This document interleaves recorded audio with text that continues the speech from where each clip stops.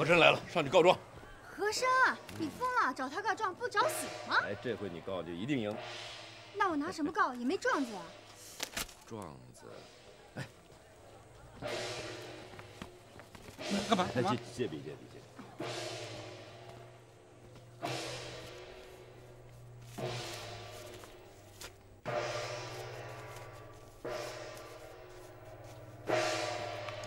完了，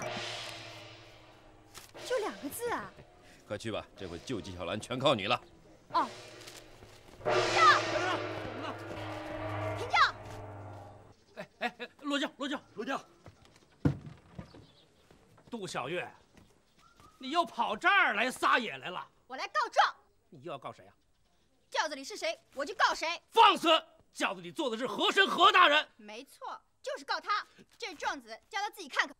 反了你了哈！我还替你递状子，我先告你一个犯上之罪。朱伯平，把状纸递过来。这，拿去吧。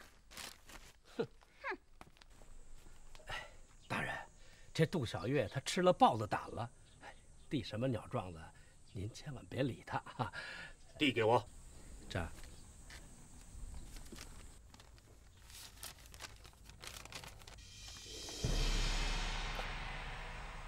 皇上，哎，许仙，你这不是害我吗？哪有2个字的状子？你放心吧，和珅要不准你的状子，我就拜你为师。好，那你这个徒弟给我收定了。朱伯平，过来说话。这，何大人，这件状子非同小可，我就算收下了。大人，这别废话，过去跟他说。这，嘿，杜小月，过来。大人啊，准你状子了。真的？你这状子里写的是啥呀？想知道吗？哎，就不告诉你。哼！哎，许仙，真准嘞！小月，拜我为师吧。哼！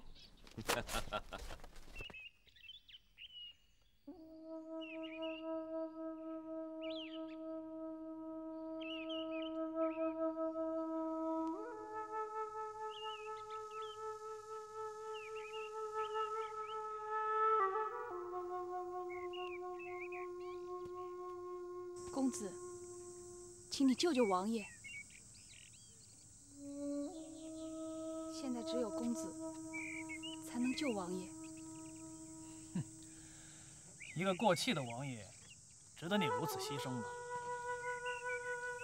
在阿四的心中，只有王爷一个人。你口口声声都是为了王爷，难道你就不知道我对你的心吗？阿四明白，但是王爷有恩在先，阿四宁死也不能做忘恩负义的小人。你这又是何苦呢？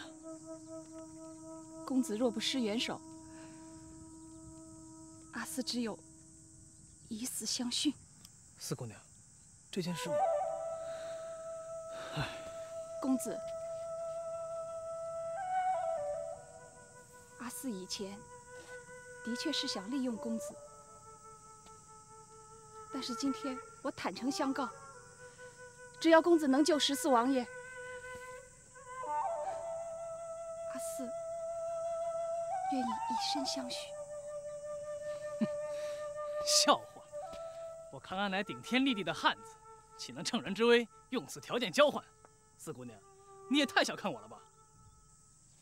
公子，你答应了？我救不了14王爷，但这块金牌可以救他。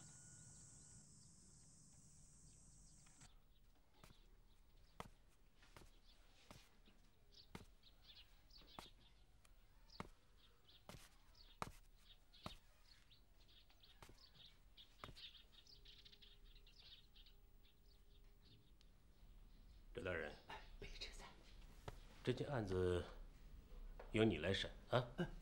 大人在此，哪有下官审案的？哎，对呀，何大人素有白面包公之威呀，您一升堂，他哪个刁民敢不服啊？我现在已经成了被告啊，我还怎么审这件案子啊？什么原告、被告的？那杜小月乃是个刁民，大人您甭理他。窦小月可以不理，可他这份状子不能不理。哎呀，大人，这衙门是8字开，我不让他进来，他就进不来。放屁！是有些话不是捡起来就可以随便说的。你们这些地方官员，以为手中有那么一点权势就可以一手遮天啊？你们知道天有多大吗？你们知道这件案子的背后，大人，这件案子就这么重要？重要，十分的重要，非审不可。大人，您看这个，好了，别多问了，啊，升堂，升堂啊！派人去带纪晓岚，去带纪晓岚。这。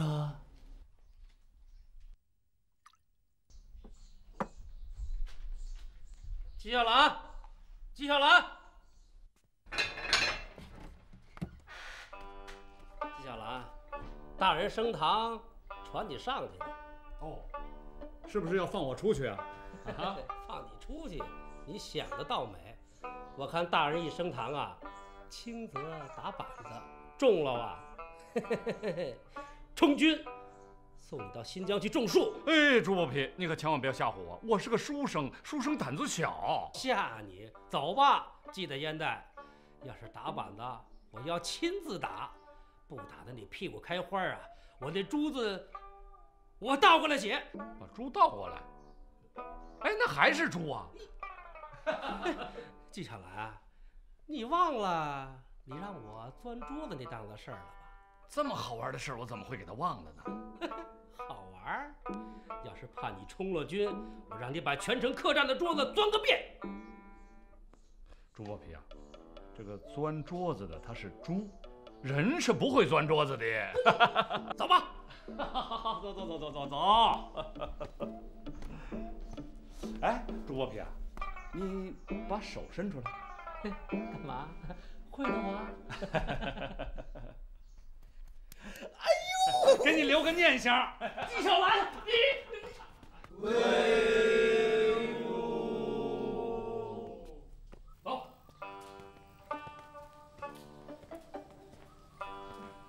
启禀大人，纪晓岚带到。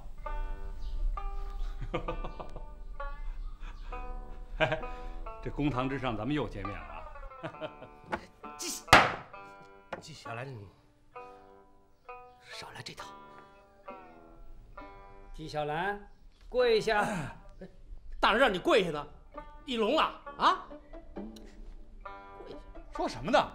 我没聋，他聋了。嘿，纪晓岚，大人让你跪下呢。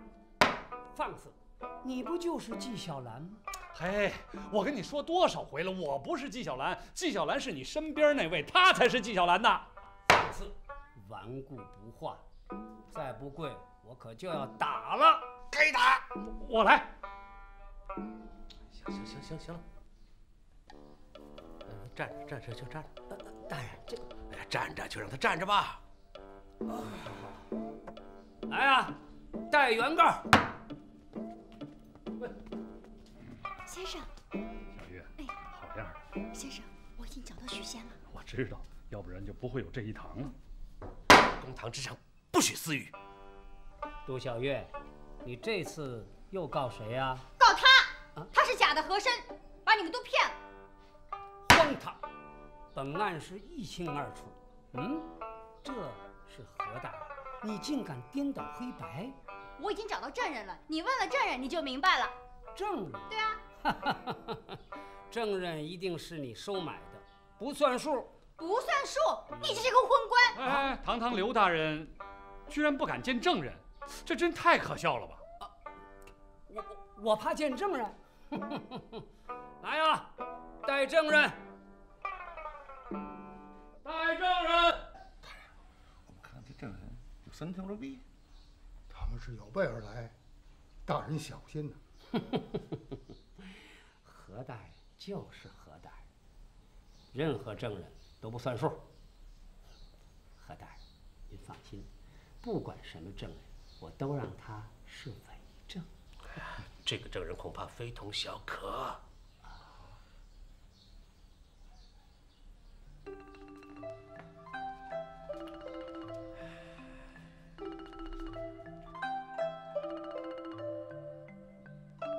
大人，就是这小子，他跟杜小月本来就是一伙的。本府早就料到这一手了。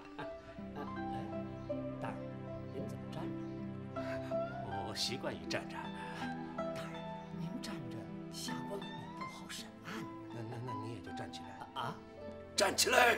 站。你说你叫什么名字？许仙，布衣许仙。许仙？听你这个名字，就不是个善良之辈。你看过《白蛇传》没有啊？法海才是坏人，许仙是好人。哼，你们本来就是一丘之貉，竟敢前来作伪证，该当何罪？哎，刘大人啊，按照当朝律法，证人和被告要当堂对质，律法由我裁定，这条不算数。我朝也有这样的官。你这个狗官！大人呐，您要不要和这位许仙当堂对证啊？那要看许先生的意思了。不妨对质。那就对。大人，对呀，真大人假证人，谁怕谁呀？对。快去！哟，你不是小纪吗？小纪，你不是纪晓岚吗？我们一块儿去赶考功名，你考中了，我落榜。大胆，不得无礼！那你到底是不是纪晓岚呢？我是。哎，你说大声点儿，这谁听得见呢？你到底是谁？我是纪晓岚。纪先生，许仙会巫术哎。巫术？对呀，你看他一施法，和珅自己都迷糊了。何大人，这到底是怎么回事啊？这个，那我替他说了吧，他就是纪晓岚，跑到燕城来冒充和珅行骗。可能吗？可能啊，可能。对，我就是纪晓岚，我混账，我不是东西，我冒充和珅，我罪该万死，我该下18层地狱。先生，他在骂你。我早晚能骂回来。大人，府藩大人请您作证，您忘了？对呀，钦差大人福康安亲口作证，说这位才是何大人呢，与你所言恰恰相反的。哈哈，福康安，嘴上没毛，办事不牢，满嘴的胡言乱语。小纪啊，你是花了钱买通了他，是不是？是皇天在上，天地良心，他是给了我不少钱，这才答应为我做伪证。那小纪，你说说，哪一位才是真正的和珅呢？和珅，何大人，请吧。何大人叫你呢，去吧。好，何大人叫您呢，何大人。去。我说你呀，知错就改，还不算蠢。对，我纪晓岚断子绝孙。这到底谁是真的呀？小纪啊，那大印在谁手上呢？大印。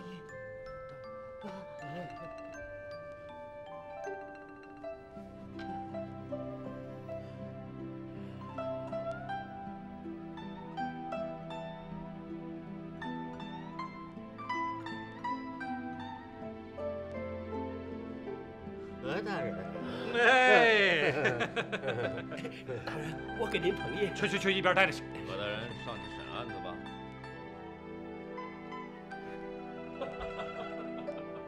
这个狗官真不要脸，狗皮太厚了。就是。大人，您请坐。去啊，下边听审去。哎，你也下去。哎，纪大人，纪大人，您就在这站着吧。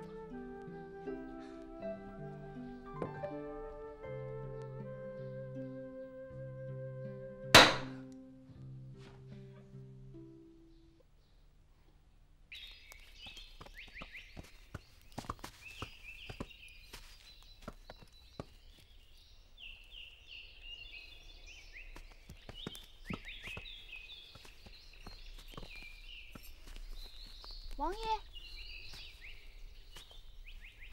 ，14王爷。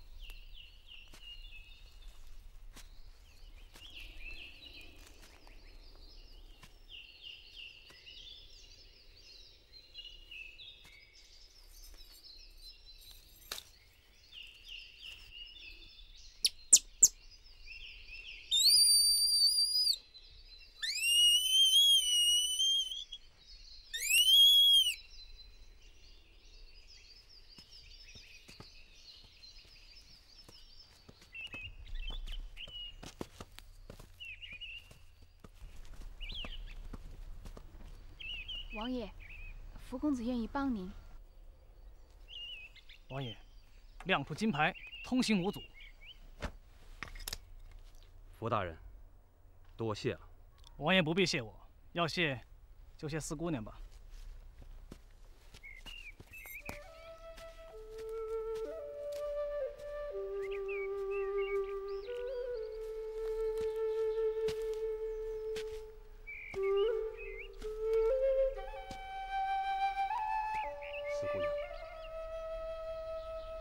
王爷，阿斯不能陪您回去了。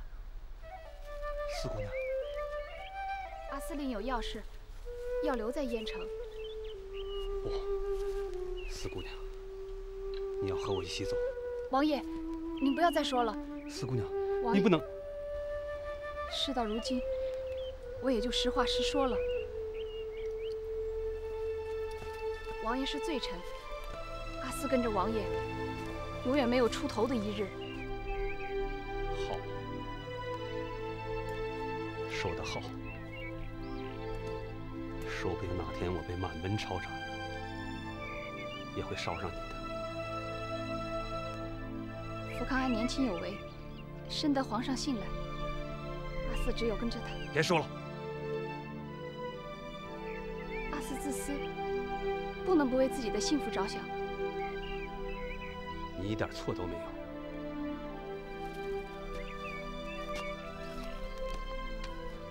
四姑娘，我看得出福康安对你是真心的，好好的珍惜吧。王爷，永远忘掉我的罪臣吗？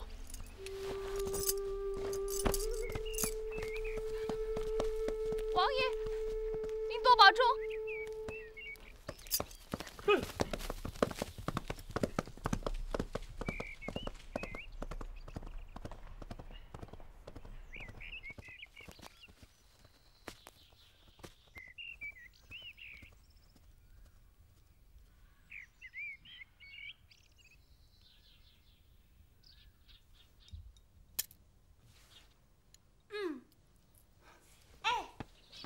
许仙，你真的找到娘了？行啊！金锁是找着了，可老夫人是不是我亲娘，我也不知道，所以才来请教你季先生。问他没用。哎，怎么没用啊？要不是人家许仙，你还蹲在大牢里呢。你自己是泥菩萨过江，自身难保，你还管得了人家？这金锁的确是原币。金锁是真的，可是我在云州寻遍了白娘子，却一无所获。那我昨天突然想到，白娘子不是白蛇，而是白衣大士。对，言之有理。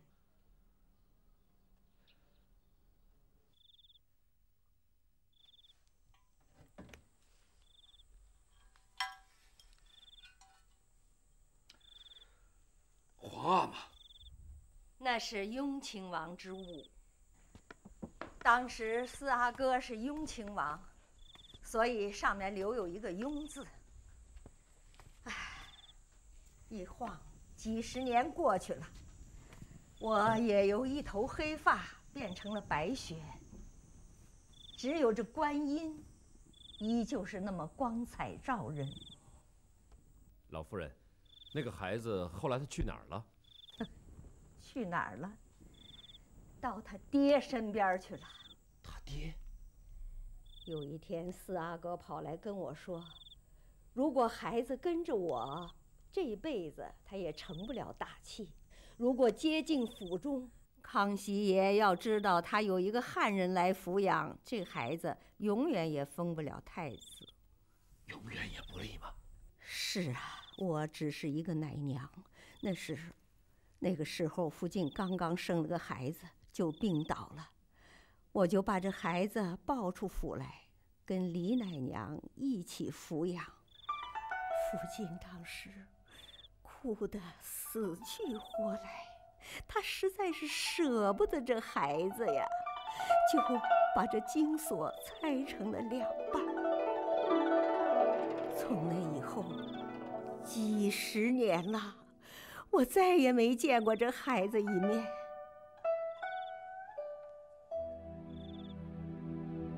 我日日念经，夜夜烧香，只求观音菩萨能保佑我抚养的孩子顺利成长。终于有一天，李奶娘从宫里给我带来了好消息，说我抚养的孩子他当了皇上。我知道，太后健在，皇上不能认别人为娘，我也别无他求，我不想给他找什么麻烦，我只想在我进棺材之前，能够亲眼见他一面，能够亲耳听他叫一声娘，我也就死而无怨了。娘。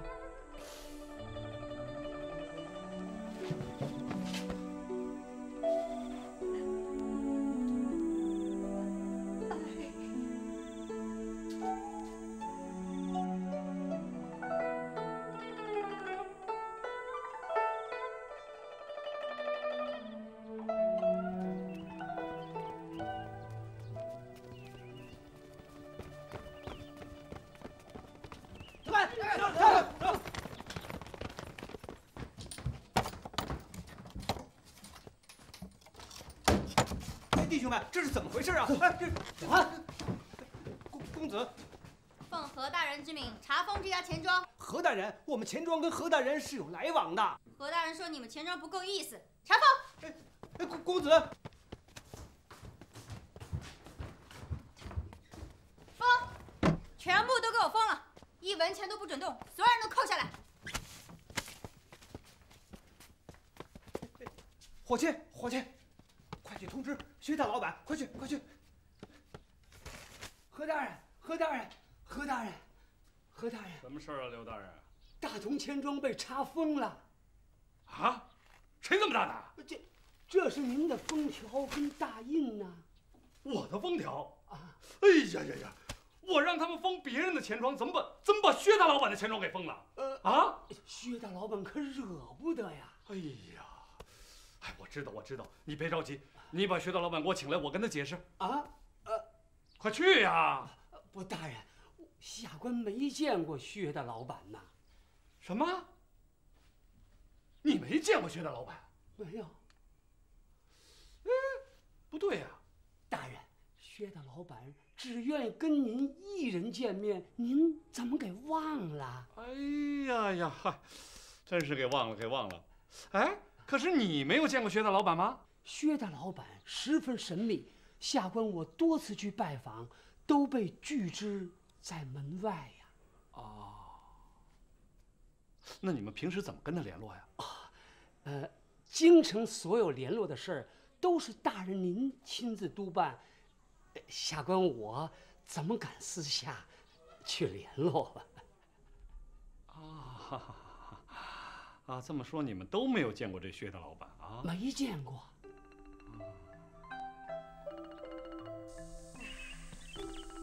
10年了，如今伴我而行的只有这根拐杖了。娘啊，从今以后您就可以把这拐杖扔了，让孩儿来扶您。娘，我不是你的娘。娘，你走吧。为什么？这儿没有你的娘。娘，您千辛万苦才找到孩儿，怎么又不认了？皇上不能有第2个娘啊！娘，您抚育了我，您就是我的亲娘。皇上，听娘的话，回去吧。我不。娘能够亲眼见儿一面，此生心愿已了。皇上是属于太后，属于天下子民的。如果皇上有了第2个娘，你怎么向万民交代呀？孩儿不怕。皇上要小心14王爷，你要小心呐。这孩儿可以不做皇上。那老身就成了千古罪人了。康雍乾3朝，大清一代比一代强，而要是不做皇上，社稷动荡，那非百姓之福啊！娘，皇上为了寻母，为父出宫已经多日了，朝中有多少大事在等着你呢？你该回去了。娘，就算这是阴谋，我也认定了您是亲娘，好好服侍您老人家。你要想尽孝心，就听娘一句话，赶快回京去吧。娘，那要不你再扶娘出去走走？哎。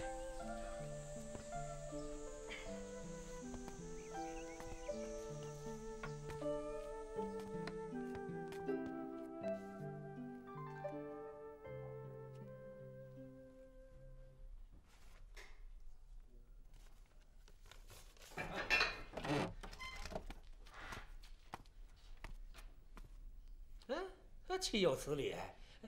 这是监狱啊，还是客栈啊？啊！哎呦，这不是朱伯平吗？又叫朱剥皮，居然还能看我了，不错，你这个人啊！纪晓岚，你给我老实点儿！来啊，把这桌子上的书籍还有这桌椅，通通给我搬出去！啊！哎呀！你可真是狗改不了吃屎！您来了，哎，行了行了行了，大人，您坐好。朱剥皮啊，这回你知道谁是何大人了吧？哎呀，知道了，这一看相啊，我就知道了。哦、哎，您看您啊，天庭饱满，地阁方圆，那脸上啊泛着红光。那双眼呀、透着精神哦，一看呢就是大官儿。好，好，好，好，哎哎，你看看他的相呢？他啊，那个一脸的虚胖，那个肌肉松弛，脸无血色，那双眼跟死鱼眼是一样一样的。你说我这是死鱼眼？好，骂得好，谢谢大人。周伯平，你居然敢骂我！呦呦呦，我骂你又怎么样啊？啊？你忘了我是谁吗？我是纪晓岚。纪晓岚？纪晓岚算什么东西呀？纪晓岚给何大人提鞋都不配。提鞋都不配，那配提什么呀？纪晓岚只配给何大人啊提银壶。妈的痛快，你说是不是？滚出去！让你滚出去！滚出去！你再不滚，我让你给纪晓岚提野壶。站长，站。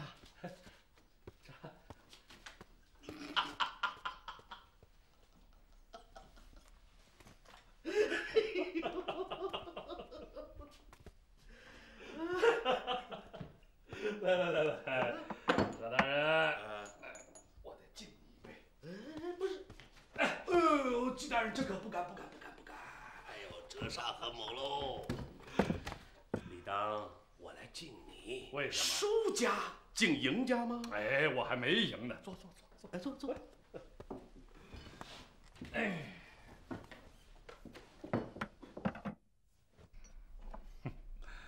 哎，现在刘长福那帮笨蛋把你当成了和珅，恐怕最机密的账本你都看过了吧？嗨，整个的赈灾2款，你们是如何瞒天过海、谎报灾情，如何制造假文书，勾结这个大通钱庄和永丰粮行倒卖粮食，勾结内务府欺瞒皇上，每一个环节，我现在都是了如指掌。那季先生可以宣告破案了。还少一个人呢。谁呀？薛大老板。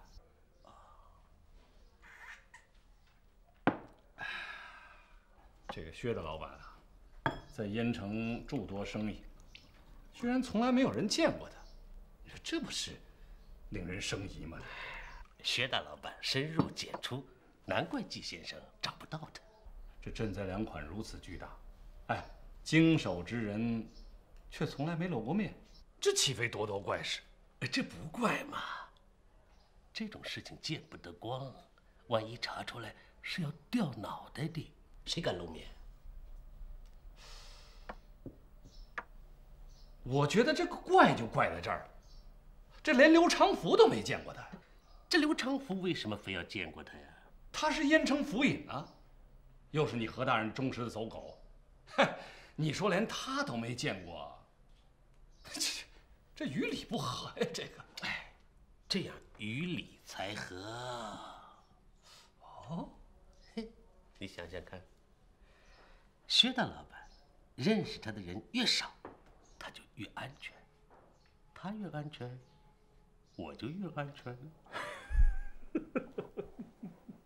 何大人，您可真是深谋远虑，滴水不漏。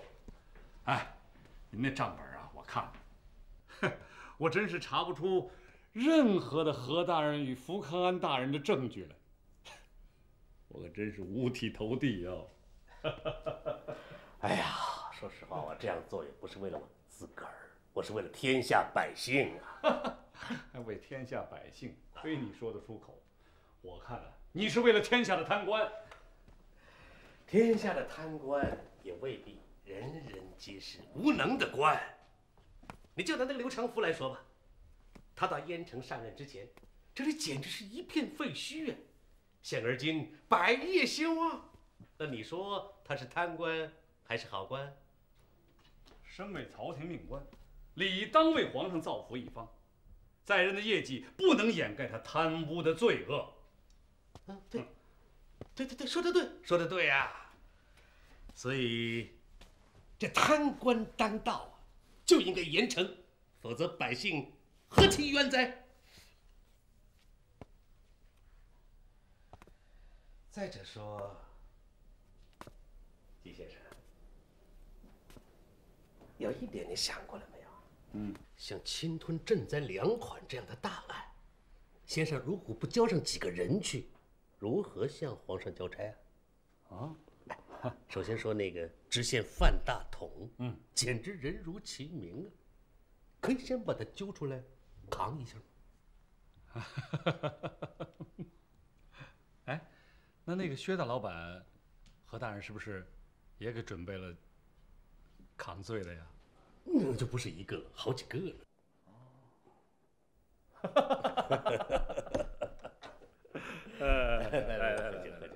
来，反正皇上也不认识这些人，人头纷纷落地，凯歌声声高奏。不瞒你说，是个办法。就是前几任钦差大臣就是这么办的案，这么交的差。何大人，你以为我纪晓岚就查不出这件事的真相了吗？不，我可从来没这么以为。我曾经跟很多人讲过这天底下如果有一人能查清此案者，非纪先生莫属。但是，话又说回来了，纪先生要查清此案，得用多少时日啊？1个月、3月、半年？你一天不破案，皇上一天就回不得京城，你以为这样做值得吗？这些天来，皇上微服私访，14王爷和天地会那帮子人虎视眈眈，皇上若有不测，你就是千古罪人。严惩官吏，国之所属，不能除害，百姓对我大清国还有什么信心？哎呀，灭蜀有一只猫足矣，可是你现在困住的是一条龙。你知道天底下有多少灾民吗？皇上回不得京城，就无法安排赈灾事宜呀，就会饿死更多的老百姓。你呢？乍看起来好像一心为了破案，其实你是为己扬名，你是假公济私。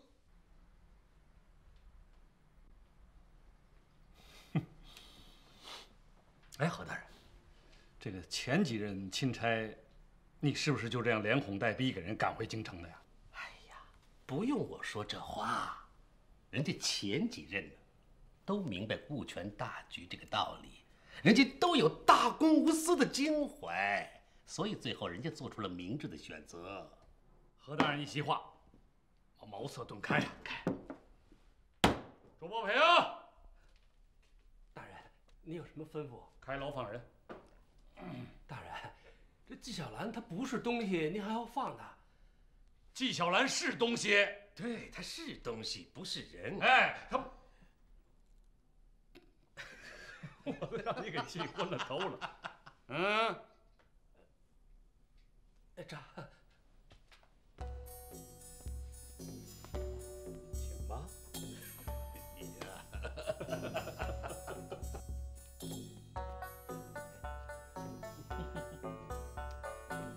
哎呀，这间牢房包括你，也包括我，现在空了。哎，空不了。只要这世上还有贪官呢，他就空不了。贪官永远比牢房多，你关得过来吗？律法无情，我逮着一个就关一个呗。来呀，带人犯，走，进去，走。大人，抓错了呀！错不了，都把他们关进去。走进去，进去。大人，走。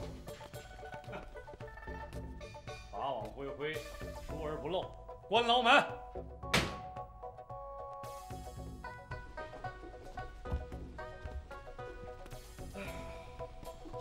总算见了天日。何大人，请吧。纪先生什么时候改乘马车了？哎，这马车可是专为何大人备下的。为我？当然了。这马车虽然寒碜点儿，难得你这份孝心呢，难得你这份善心呢。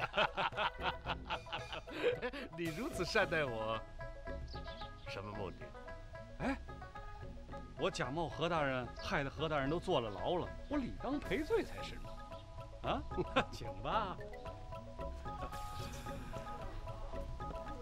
这又是什么意思啊？这个，晃来晃去，我要送何大人回府衙去，得让满街的人都知道谁是真正的何大人。哎呀，不必了吧？哎，这场游戏该结束，应该还何大人个清白。啊，何大人，上车吧！来，我扶何大人一把。马上通知薛大老板，见到何大人了。是。走。何大人有令，放。出。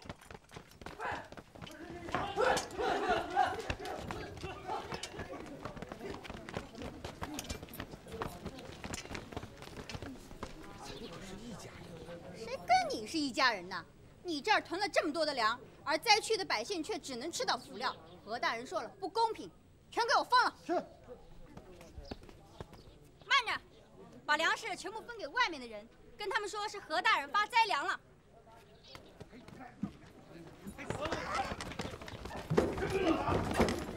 哎，姐！我的粮食！别都扛走！快通知薛大老板！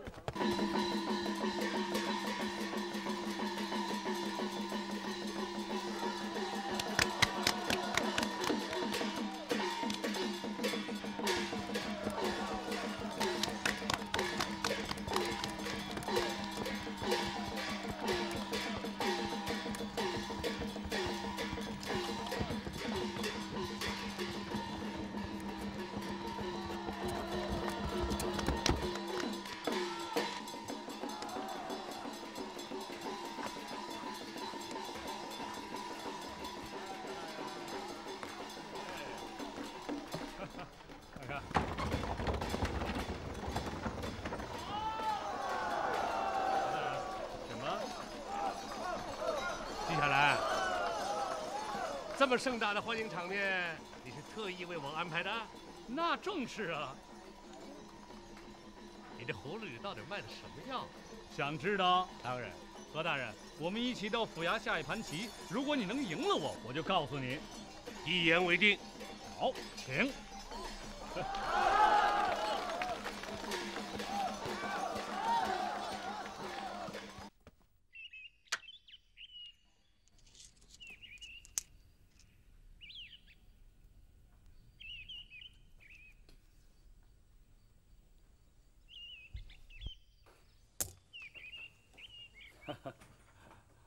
何大人的棋艺出神入化，这盘棋我输了。好，既然输了，先生就该遵守承诺，把葫芦里的药倒出来吧。实不相瞒啊，趁何大人在牢里待这2天啊，我让那小月带着人把城里薛大老板所有的买卖全都给他封了。好，而且啊，我每张封条上还都盖着何大人您的大印。好，好啊！这下我跳到黄河也洗不清了。我真没想到啊，我的一枚大印作用原来在此。要是薛大老板知道这件事儿，那一定会来找何大人算账的。对，难怪你要拉我招摇过市，这是要引薛大老板自投罗网啊！何大人聪明。何大人，薛大老板到。何大人，该来的人来了。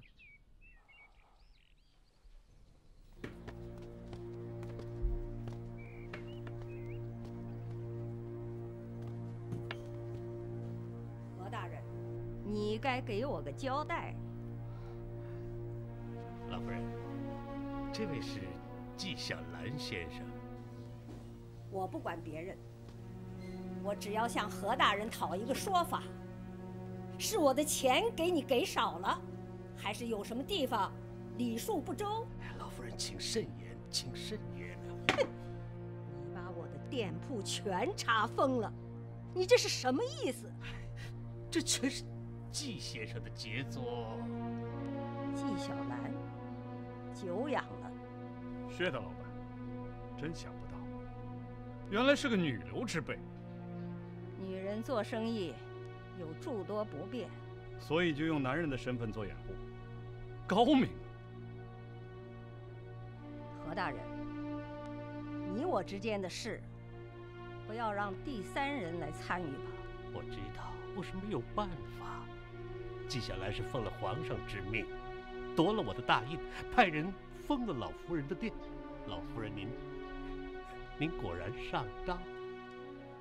纪晓岚，你……所有案犯皆已到齐，就差薛大老板一个人。纪晓岚只好用此手段逼老夫人出现。好，好，好！老身什么房子都住过，就是没有住过牢房。好，那我就成全你。来啊，送这位老夫人入狱。莫愁在我家养伤，季先生是不是要去看看他？莫愁，陪莫愁的还有一个叫许仙的人，季先生是不是也要去见见他？你，许仙，您是他的，我就是他的亲生母亲。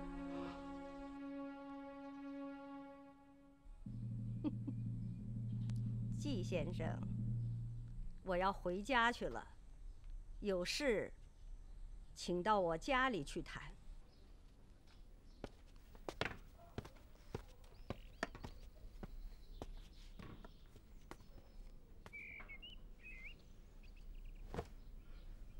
纪晓岚，你可听清楚了，老夫人就是白娘子，她就是白娘子。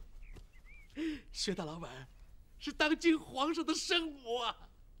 天助我也，真是天助我也！纪晓岚，你输定了，输定了！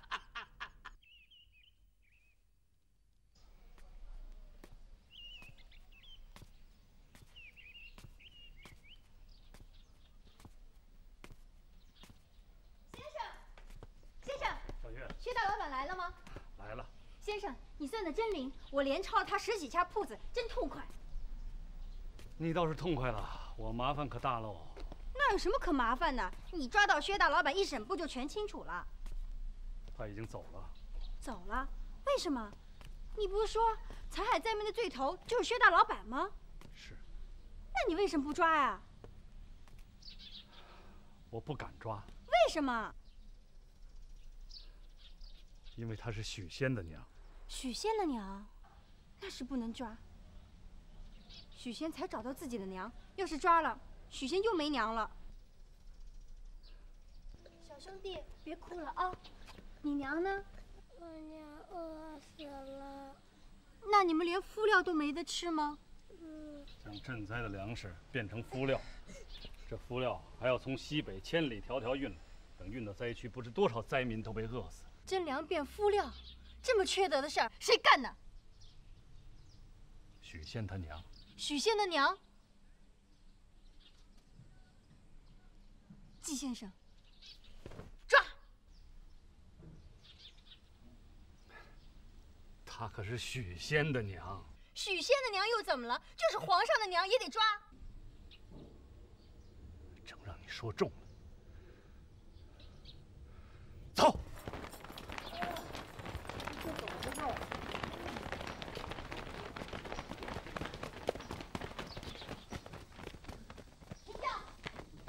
你们干什么？不认识薛大老板的轿子？我们找的就是薛大老板。薛大老板，出来吧！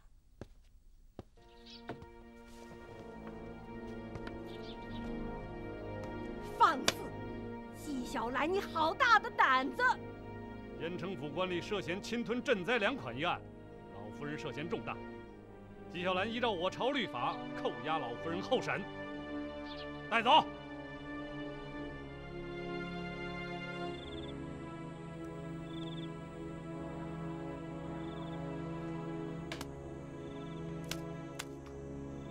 到处都找不到老夫人呐。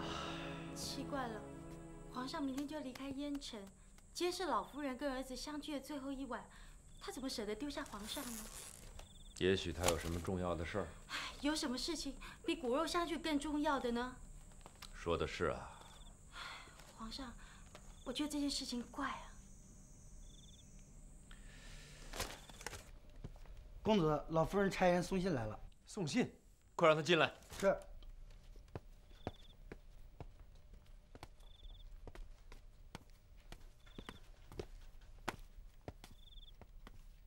和珅，莫愁，你先回去休息吧。是。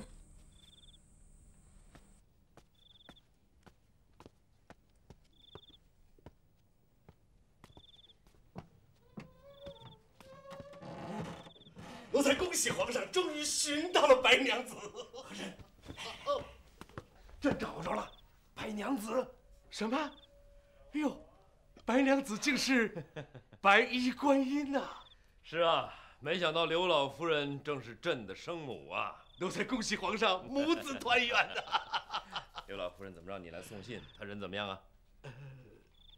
老夫人被人抓起来了。是谁这么大胆呢？他是，说呀。纪晓岚，纪晓岚是的，纪晓岚为了追查燕城一案，罗织罪名，滥捕无辜，居然把老夫人当成了罪犯。那老夫人就没说她是谁？说了，老夫人明明白白地告诉他说她是许仙的生母，还说莫愁在这儿养伤，他全都知道。他全都知道，他还要抓老夫人？哎呀，皇上有所不知，这个人一向居心叵测。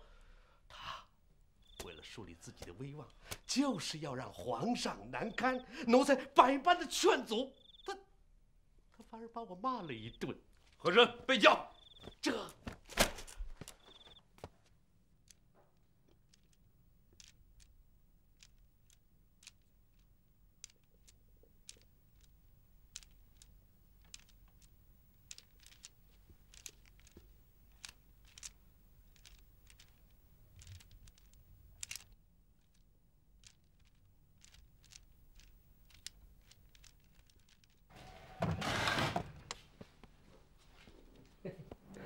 原来是薛的老板啊！哎呀，真没想到啊！谁都知道薛的老板是家财万贯，夫人，这儿归我管，只要您慷慨一点，大方一点。哼，你要钱，等我儿子来吧。你儿子？你儿子是谁呀？皇上驾到！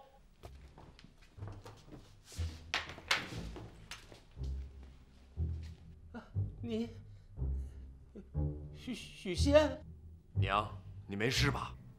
没事，难得清静。纪晓岚，谁给你这么大胆子关押老夫人呢？回万岁，正是万岁爷您给的胆子。纪晓岚，强词夺理。微臣奉命彻查燕城案。皇上您曾受密旨一道，准臣上至皇亲国戚，下至文武百官，皆可抓捕审问。你知道老夫人是什么人吗？知道，老夫人正是薛大老板。什么？薛大老板协助燕城官吏侵吞赈灾粮款的主谋之人，正是这位薛大老板。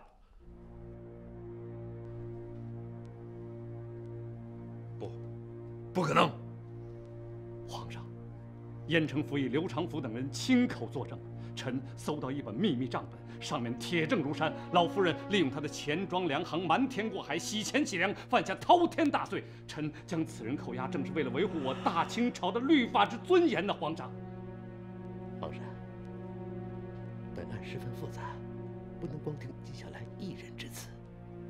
奴才斗胆请皇上预审此案。预审？是的，只要您预审，就有权决定是释放还是扣押。好，本案由朕亲自审理。来人，把老夫人放出去。且慢！万岁，即使预审，犯人还是要关在大牢之中。谁说的？皇上您自己说的。万岁御笔钦定的大清律法就有此一条啊。主审官不得与犯人私下交谈。臣斗胆恳请皇上离开此牢。纪晓岚，你太过分了吧！这是律法明定，请万岁爷斟酌。皇上，作为主审官，有权勘验现场啊。对，既然你指控老夫人有罪，那朕就带她到现场去看看。哎，像老夫人住宅啊、店铺啊，这都是现场啊。老夫人，请吧。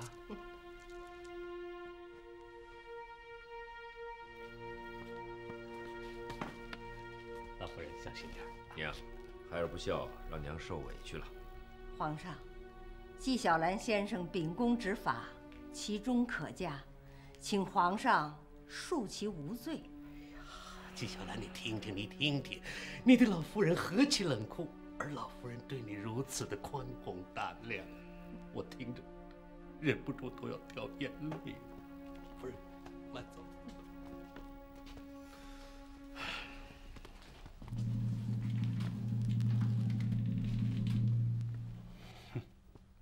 这招不新鲜。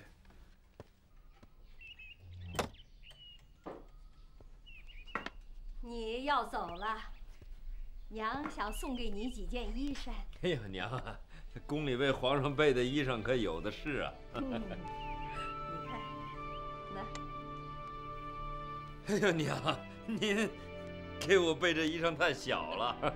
这可是你自己穿过的衣衫呢。哦。你被抱走的那天穿的就是这件衣衫。记得雍正爷赐了一套婴儿服，奶娘给你换上，就把这件衣衫脱下来交给我，这上面还留有你的气味呢。您一直都留着这件衣裳？每年的这一天，娘都要为你缝一件衣衫，1年1件，从小做到大。明明知道你穿不着，可是娘还是忍不住要为你缝。都是您亲手缝的？府里倒是有2个裁缝，可是你的衣裳，娘一定要亲自来做。做好了，就好像你站在我的面前又长高了。慈母手中线，游子身上衣呀。缝啊缝啊，我觉得自己好像是在做梦，心想这一辈子永远也别想见到我的儿子穿上我为他缝的这些衣衫了。娘，我穿给您看。好。娘，您做的很合身嘛。哎呀，我也不知道你的尺寸，全靠我的想象猜出来的。没想到还真是挺合身的。母子连心嘛。母子连心，说得好啊。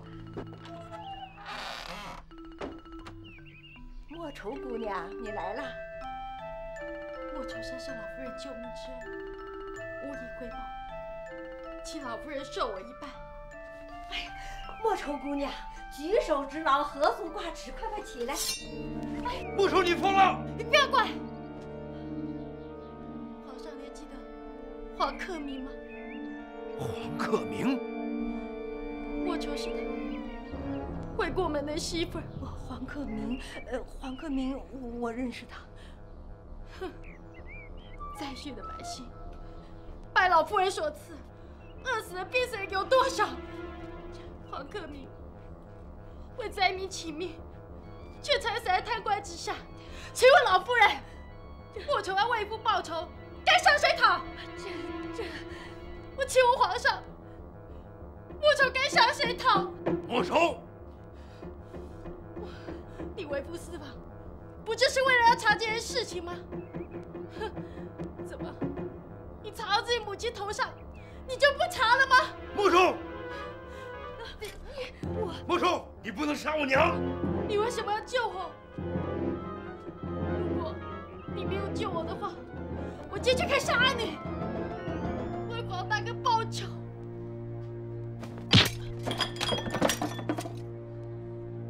皇上要做孝子，孝子就是昏君。放肆！你是昏君！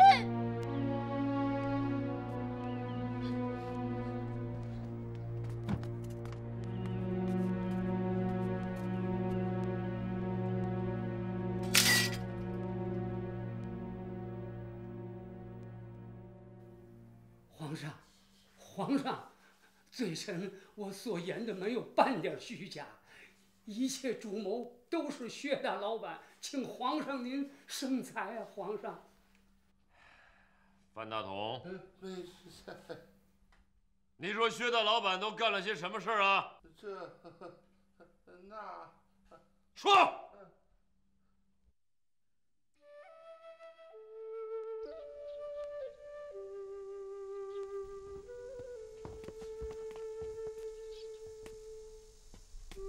小月，许仙，你真的是皇上？小月该死，贾月，不知者无罪，起来吧。小六子，这就是皇上，你们不是要告御状吗？快！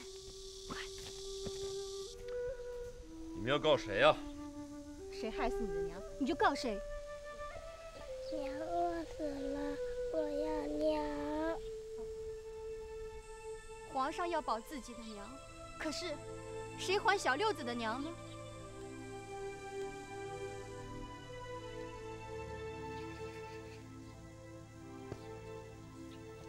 皇上连夜审问燕城府，他们却没说出何大人半点罪证来。何大人，可喜可贺。行了，季先生就不要再说我的风凉话了啊！皇上是查了半天，只查出个薛大老板。何大人，您又可以安安全全全身而退，难道不该贺一贺吗？这件案子是季先生破的，乃大功一件，这才可喜可贺呀！何大人啊，你这心里能不明白？我这一案查到皇上生母头上，皇上心里会怎么想？功劳嘛，不敢想喽。只要能保着这颗脑袋，我就阿弥陀佛了。行，先生能想到这一层，难能可贵啊。何某有一个法子，可以免除你这个疑虑，不知你是否愿意听？请何大人指点迷津。哎呦，不敢。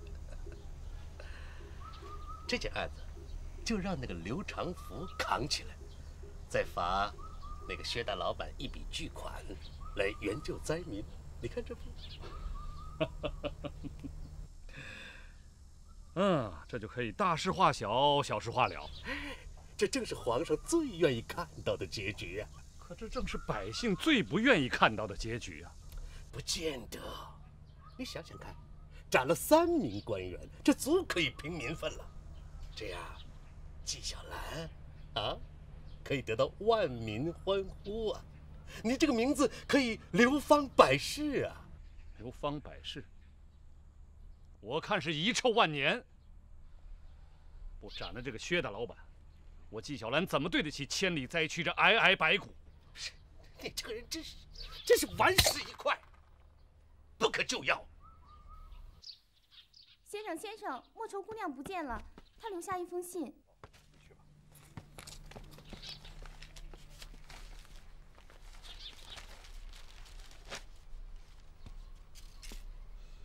莫愁怎么会不告而别呢？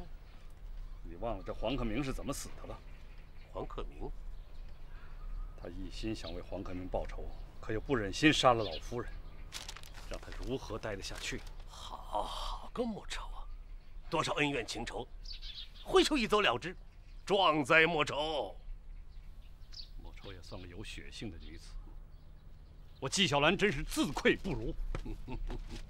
你说对了，人家莫愁尚且知道顾全大局，你堂堂纪晓岚，不懂得这个道理，可惜呀，可惜！